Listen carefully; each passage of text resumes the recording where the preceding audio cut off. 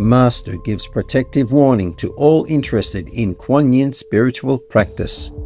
Because of much abuse of our generosity and leniency by ignorant people and demons hidden in human form, from this day on, the 21st of August 2024, before this and after this day, anyone who fakes Kuan Yin messengers or tries to teach the Kuan Yin method without official permission from Master and confirmation from Central FG must be avoided to protect yourself from being harmed in any way. If you knowingly try the opposite, we are not responsible for any harm done to you or and yours. You may be not accepted if you come to us after for new initiation.